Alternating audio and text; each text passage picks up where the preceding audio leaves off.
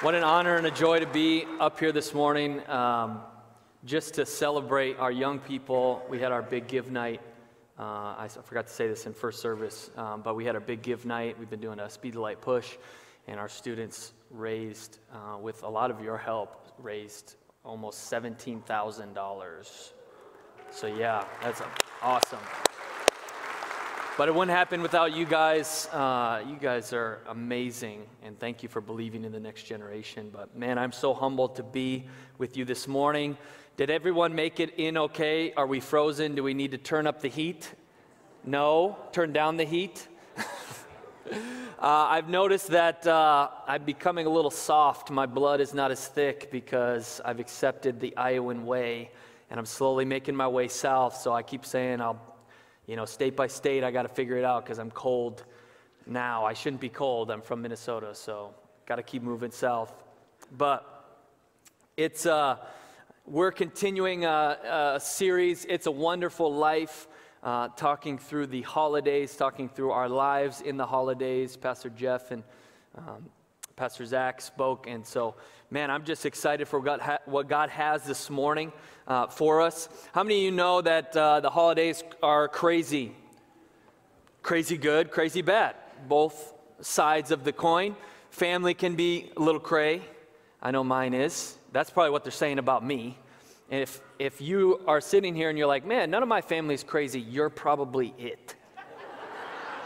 So, newsflash, we'll pray for you after service. But the stress and the worry and the anxiety that comes with the holidays, it seems to be matching the joy and the peace, and sometimes even a little more powerful.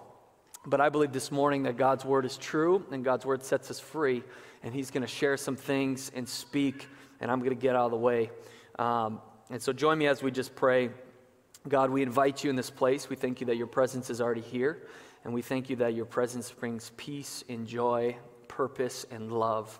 And God, we pray that your truth would be spoken. We thank you that there's power in that truth, and it sets us free. We praise you. And everybody said, amen. Amen. So I'm talking worry, anxiety this morning. And so just some statistics for you. Anxiety has been on the rise for years. Worry, anxiety, all these words that I'll use this morning kind of clumped together. But there was a poll by the American Psychiatric Association that said almost 40% of Americans are more anxious than they were at this time last year. 40%. 40% also said that they were at least the same amount. They had the same amount of anxiety and worry than they did last year. The top three sources that this poll cited from people of the greatest source of anxiety came from safety, health, and finances. 68% said keeping myself or my family safe, or my health was the most. 67, just under that, was expenses, paying the bills, money. 56% was politics, and interpersonal relationships followed at 50%. People are anxious about a lot of different things, worried about different things. This blew my mind, the average high school student today has higher levels of anxiety than the average psychiatric patient in the early 50s. That's disheartening to me. And we see it all the time, and I know it's not just a youth thing, it's not just a youth struggle, but everyone has worry and fear and anxiety. I know it sometimes can build around the holiday season.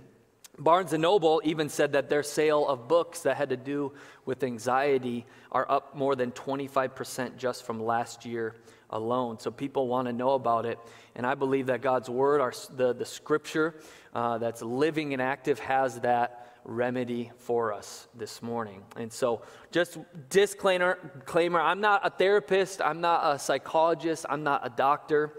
I'm just a pastor, and I feel like God has led me to some things this morning. But what I do know is that when it comes to worry, fear, and anxiety especially, that it's not 100% just spiritual, Anxiety is not just 100% Spiritual, sometimes in church you can show up and you're trying to sing songs of peace and joy, especially around the holidays, and you're sitting there in fear and anxiety.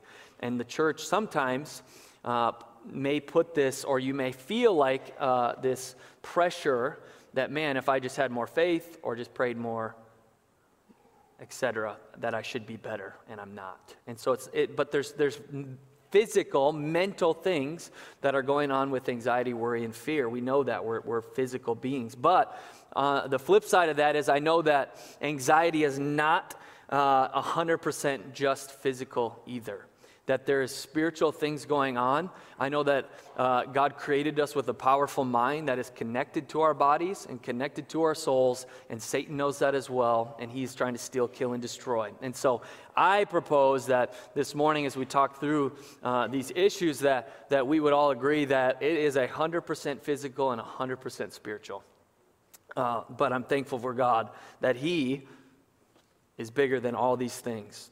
So we need to understand this morning the feeling of anxiety actually started out as an ally and not an enemy. We were created with something that you may have heard before that is called the fight or flight response. So when, for instance, you may call this irrational, but whatever. I'm deathly afraid of horses. They scare me. They're dangerous at both ends and unpredictable in the middle. And so don't try to change my mind. But they have feelings. Yeah, feelings of murder for me. Anyways, I see a horse, and I was created to go, that is a risk, that is danger, that's stress. And so I have a physiological response in my brain that triggers a release of hormones that then prepares my body to either stay and deal with said horse, which is not the case a lot of times, or it prepares my body to flee in an appropriate manner. This anxiety response is normal. Anything that you in your body sees as a risk, sees as stress, it will trigger this response. So you may, Pastor Jeff brought up one of the most hated and feared things is public speaking. So you could think of public speaking and it's starting to trigger this response. You know, your muscles get shaky, your vision kind of gets narrowed and blurred a little bit. Your breathing is heavy, your temperature rises. This is just a natural response to risk. And you know, I believe that the body is priming this response is priming your body to help you better perform under pressure. It's a natural thing.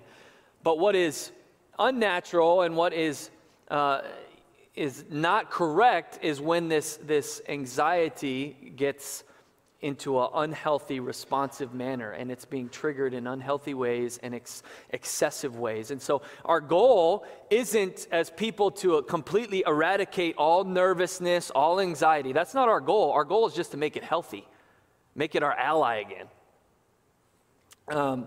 Anxious, translated literally, means to be pulled in different directions. The Old English root of the word worry means to strangle. I know, and you may experience that too when you are feeling those feelings of anxiety and fear. It causes you to just feel like you're physically being strangled. And I know so many things around the holidays, even as we're reading through Luke for this kind of Christmas season. I know, and I think through that story, there's got to be a ton of stress and anxiety even in the Christmas story. And so how do we respond to it? Even if it's big or small things. Dr. Walt Cavert did a study a couple years back about things people worry about, and 92% of the things that people worry about were either imaginary, they never happened, or people couldn't control anyways. 92%. Only 8% of the things that we actually worry about have a real concern of actually being carried out. 8%. That's such a small thing. We worry about so many things, big and small, that we can't control anyways. We can't control anyways.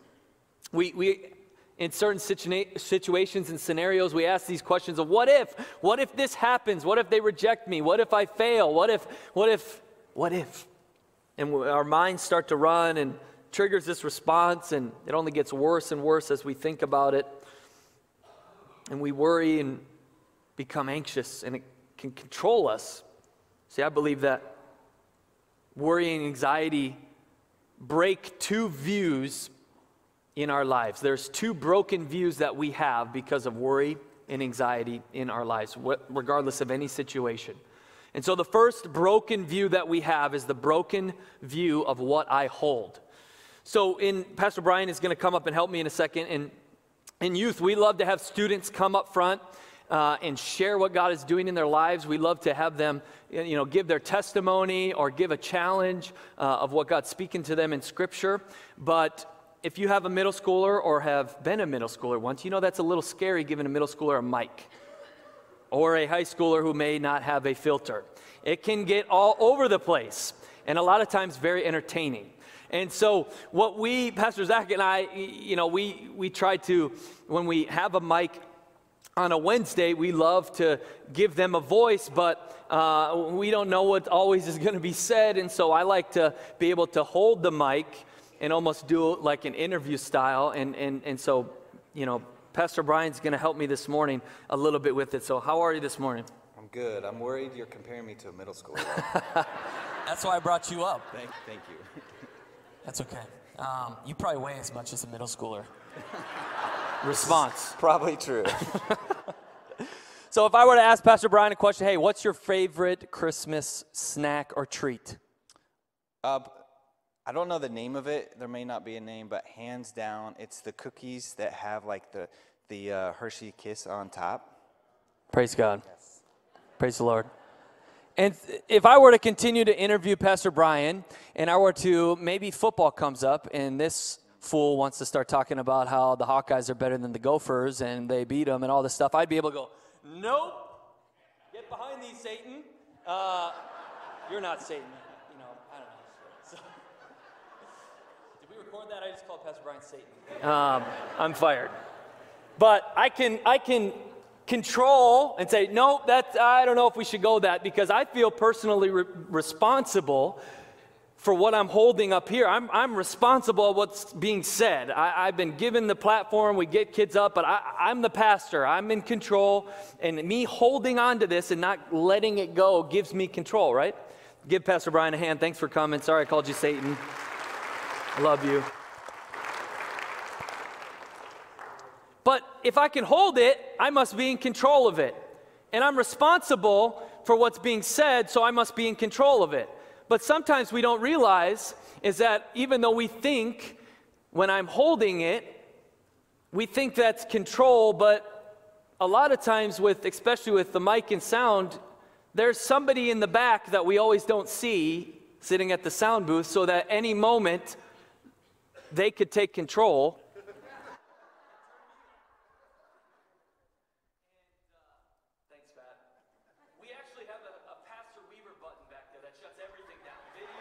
Lights.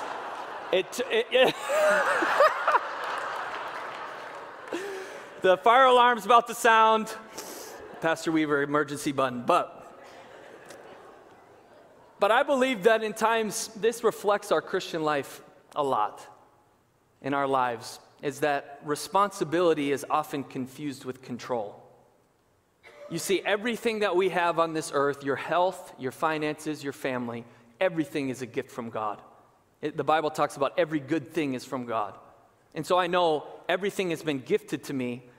That doesn't mean I have control over it. Just because I'm holding it doesn't mean I'm controlling it. But God, in His graciousness, has said, hey, I'm giving you these things. I'm giving you responsibility. And I would go, great.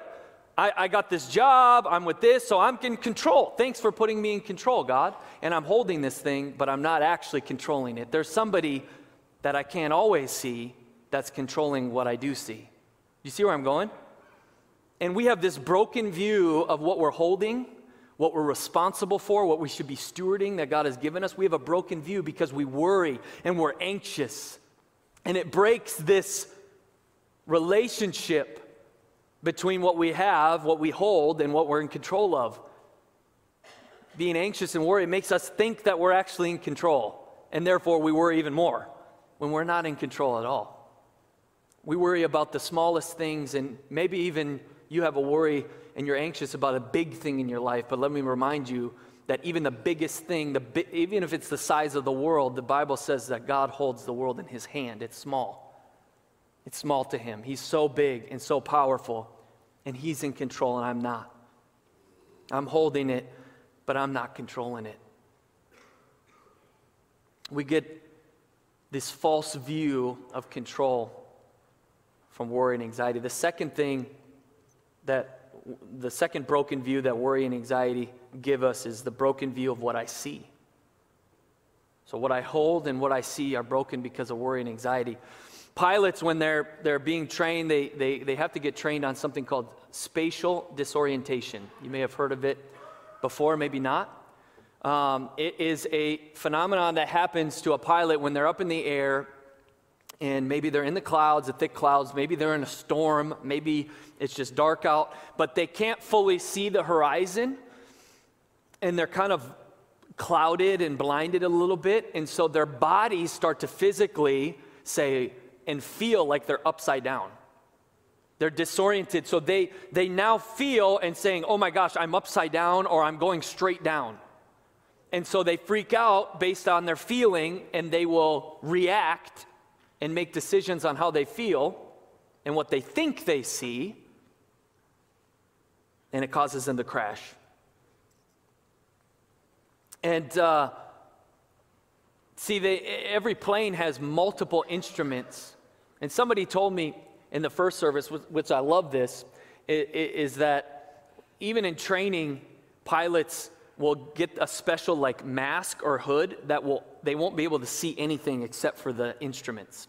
And they have these instruments and gauges, and they have these gauges, which is actually called an attitude adjuster. I find that so fitting. And those two gauges mirror each other and say, you're fine. You're right side up. Even though you can't see it, you're good. Even though you feel it like you're upside down, you're not.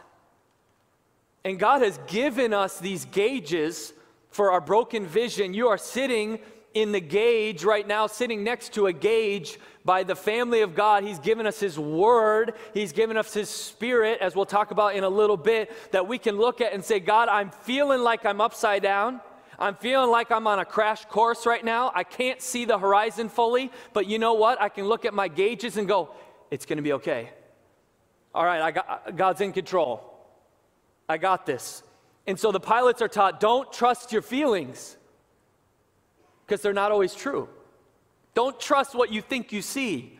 And when we worry about things and we're anxious about things and we let it snowball in our minds and we get so off track to reality, and we start to make decisions off our broken view of what we're seeing around us. It can even cause us to push away God because we think we're seeing His hand hurting us instead of working for us. But it's up to the pilot. They get to make a decision based off of the gauge or their feeling. And we get to choose that. Will we make a decision based off of how we feel or what we think we see or the truth? There's an acronym that fear is false evidence appearing real. And we often believe our feelings and what we think reality is instead of the truth that God says. Because it's not because God didn't tell us the truth, it's because we didn't believe Him. And we need these gauges, especially when worry and anxiety set off where we're actually, how we view things. And we base so many things off how we feel. The world loves to validate feelings. Whatever you feel is true. And you may be sitting in this service going, man, I'm feeling upside down. I'm feeling overwhelmed. I'm feeling like I can't see the light at the end of the tunnel. I can't see the horizon. I'm on a crash course. And I'm not saying this morning that those feelings aren't real. I've felt those myself when things go wrong or when I'm worrying about something. Those feelings are very real. But they're not always true. And that's what we try to tell our high school and middle schoolers.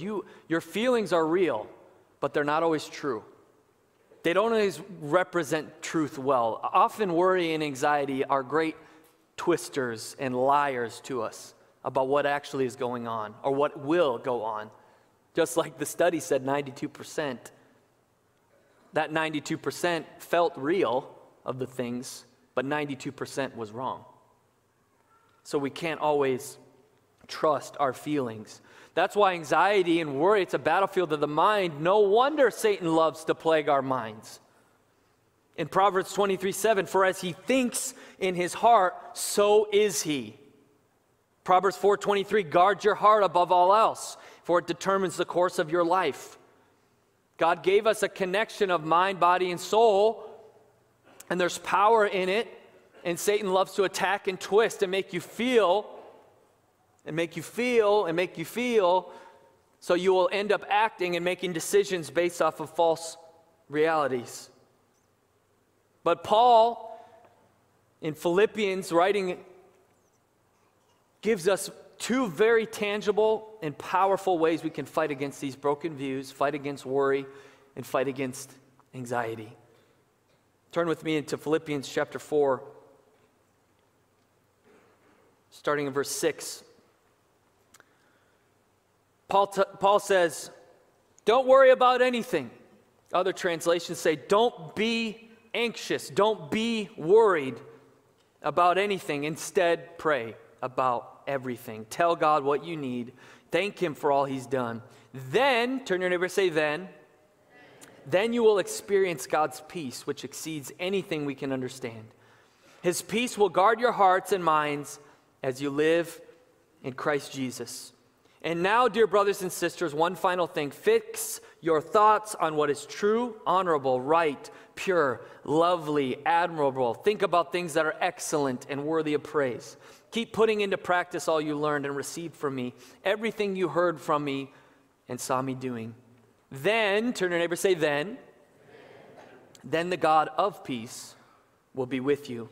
Paul has all the reason in the world, while writing this letter, to live the opposite. He is in prison writing this letter on his way to his death, which he alludes in other letters and even in this letter that it's my time's coming. He knows this road, this prison road, leads to death. I cannot think of a more anxious situation when I've been pretty much given numbered days in a death penalty. And he's saying boldly, don't be anxious. Don't be worried. Pray about everything. The first way that we can fight worry and anxiety and fix these broken views is don't worry, pray. Could it be, Pastor Luke, that this remedy that you're saying for something so strong and powerful as worry and anxiety could be so Sunday school as prayer? Oh, just pray more? Didn't you say that earlier? Well, I think sometimes we complain about our situation and call it prayer. I think sometimes we're subconsciously glorifying our enemy, glorifying our worry and anxiousness, and then trying to convince God to get on our side and calling it prayer. But we can get into this mode of, man, if I could just find the 1, 2, 3, quick hit, powerful, the right sermon, the right verse, the right thing, the quick fix, then it will take it away. It couldn't be something as simple as prayer. But could it be something as simple as prayer that could be so powerful that could change our lives? Absolutely. Absolutely it could. My dad is the handiest guy I know, besides Richard. Richard's awesome. Handiest guy I know. I can build, fix, do anything. And so me, when I, as a homeowner, when I have things that I need to fix or build, I'm calling him first because he's got the knowledge. But most importantly, why would I call him? Because I know he can help. And me calling him implies not just that he can help, but that he's able to do something, right? And so if I were to go to somebody else or not go to God with my worry and anxiety, isn't that implying that I'm implying that God can't do anything about it? But if I went to him first and I prayed, I am anxious, I am worried, and I went in prayer first, that would be me implying, saying, God, not only are you willing and able, you want to help me. You can. I'm giving you the power. See, I believe that prayer really, it puts God in charge. It puts God in charge of those situations. It's saying, I need you. I can't do this on my own. and lets us realize that we're not in charge. Prayer doesn't change God. Sometimes we think that if I'm praying, I can just convince God to get on my side, or convince him to heal me of anxiety, or convince him to take away these circumstances and make everything perfect, and I just got to convince him to get on my team. And I got to change his mind. No, prayer doesn't change God. Prayer changes us. Because when I get in a praying posture first, I'm saying, God, you're in charge. That does something to my spirit. That gives me a confidence that the God who holds my whole world in his hands, he's willing and able, he cares and he knows. And he can take that away from me. He can take that word. I can give that to him. It changes me, gives me trust, gives me faith, gives me hope, lets me know I'm not alone. See, worrying is asking our fears what will happen in the future. Praying is asking our Father what will happen in the future. You're either praying to your worry or you're praying to your Father. Verse 7 says, then you will experience God's peace, which exceeds anything we can understand. His peace will guard your hearts and minds as you live. God, this stuff is crazy. Life is crazy. Family's crazy. I'm so worried, anxious. Everything seems to be going wrong. I'm on a crash course. I feel like I'm upside down. But I have peace because you're with me. I don't understand it. I don't know why, but I have peace. Surpasses greater than anything we can understand. It doesn't make sense. Therefore, to me, it's not a feeling. It can't be a feeling. It's much deeper and more powerful than that. Even though I don't get it, I got it. See, peace doesn't depend on what's going on around you. It depends on what's going on inside of you. Think about this. Daniel was thrown into the lion's den, and the king was in his palace. Daniel had peace with the lions, but the king was up all night in turmoil. It doesn't matter your situation. You could be in the palace or in the lion's den. But Daniel had it in here. He knew his God. He knew his God and who his God was. And so he didn't let anything going on around infect in here. And I may not be able to always control what's going on around me, but I can always control how I respond. I can always control how I respond in here. Am I going to let worry and anxiety speak to me and tell me what to do and act on my feelings? Or I'm going to sit and I'm going to pray and say, God, you're bigger than this. I need you. Give me peace. And it will guard us. I love that. It will guard our hearts and minds. Verse 8, and now, dear brothers and sisters, one final thing. Fix your thoughts on what is true, honorable, right, pure, lovely, admirable. Think about the things that are excellent and worthy of praise. Keep putting into practice all you learned to receive from me, everything you heard from me and saw me doing. Then, turn to your neighbor and say, then the God of peace will be with you. The second thing Paul gives us is to fix our thoughts on. I believe in this, he's saying fix as in fixate or focus, but I believe that there are thoughts that we have that need fixing.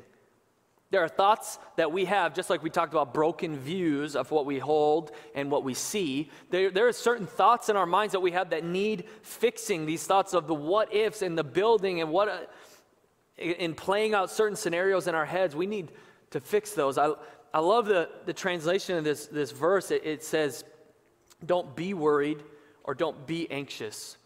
Never does God say, don't feel afraid or feel worried. He says, don't be it. I believe that there's a difference in feeling something and being something. I will feel fear sometimes. I will feel that. It is a real feeling, right? But it's not always true.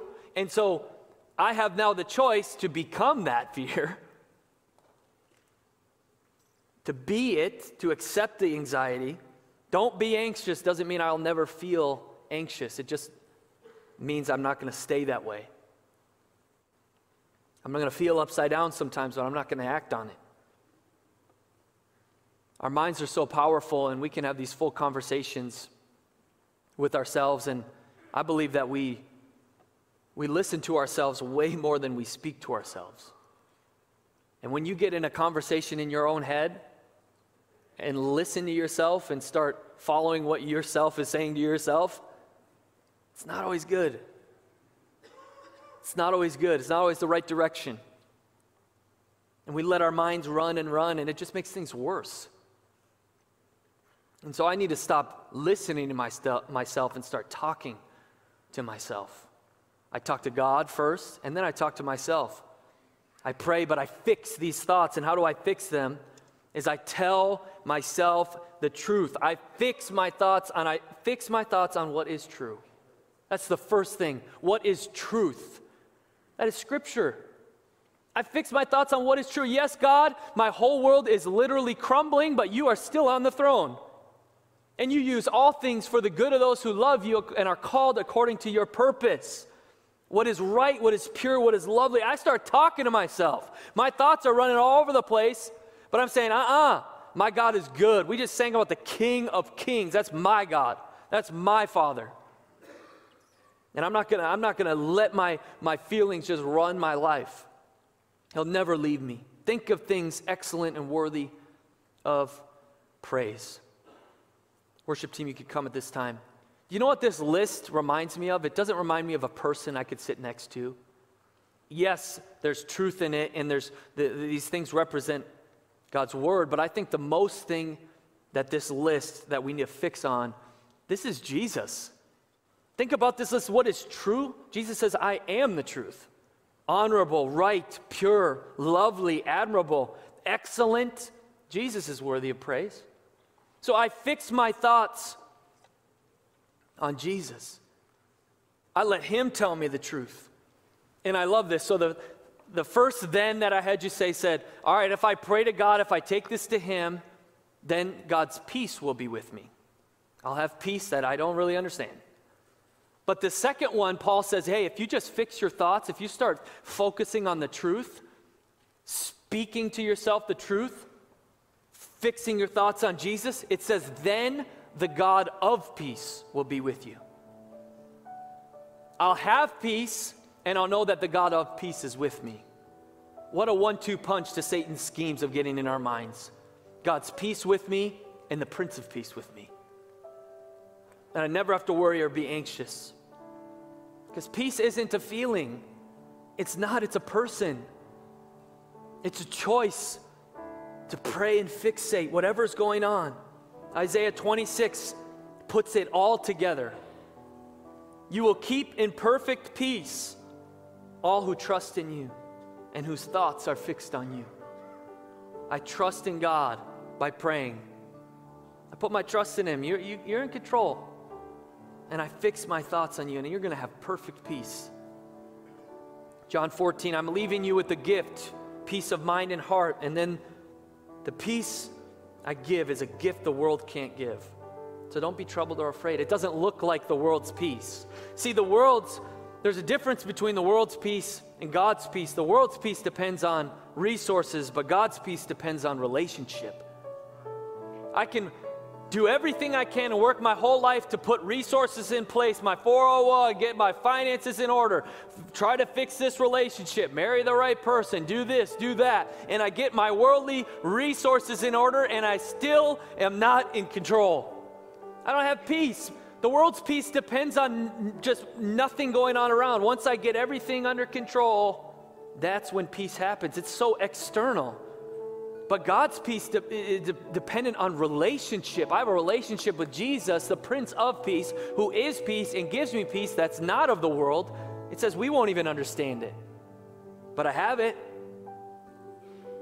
I don't have to work for it. It's given as a gift. Jesus is the greatest gift as he died on the cross for our lives and set us free from worry and anxiety. We don't have to worry about tomorrow. You don't have to worry about today. You don't have to worry about yesterday. If I have a relationship with the Prince of Peace, worldly peace comes from the absence of trouble, but godly peace comes in the midst of it. And the peace of God doesn't mean the absence of trial, but it means the presence of peace during trial. Would you stand with me all across this room?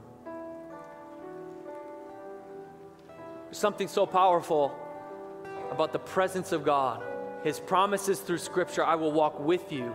I will walk with you through high waters, fire, valleys. I'm with you. I'm with you. I can trust in you. That's my comfort. That's my strength. That's my peace. Would you bow your heads all across this room? just take a moment to let the Spirit of God speak to you. He wants to give you peace today.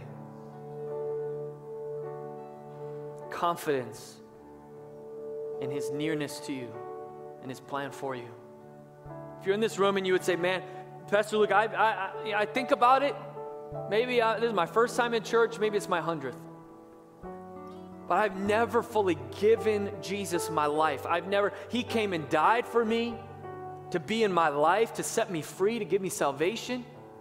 And I've never given Him my life. And that's why I don't have peace. And you want not just peace, but you want Jesus. Would you just, as a sign to God of surrender, say, man, that's me. And you raise your hand. Nobody looking around. You'd say, that's me. I see your hand. That's me. I see your hand. Yeah, absolutely. I want that. I see your hand. Yeah. Thank you, Jesus. Now, for anyone else that you say, man, I have a situation, I got a circumstance, I feel like I'm upside down. I got this worry, this anxiety is unhealthy, and I just need the Prince of Peace. I need to pray more. There's some broken views, there's some broken thoughts that I got to fix. And I got to fix on Jesus. If that's you and Spirit's moving you to that, would you just raise your hand? Say, that's me. Yeah, there's hands up all over the place. Thank you, Jesus, that your presence is here. I'm just going to pray over us, and the altars are open, and I invite you to take a step towards Jesus.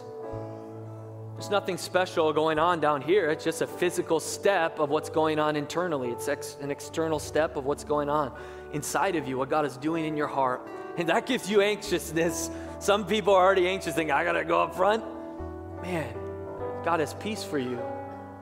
And if you need prayer about anything, we'd love to pray with you.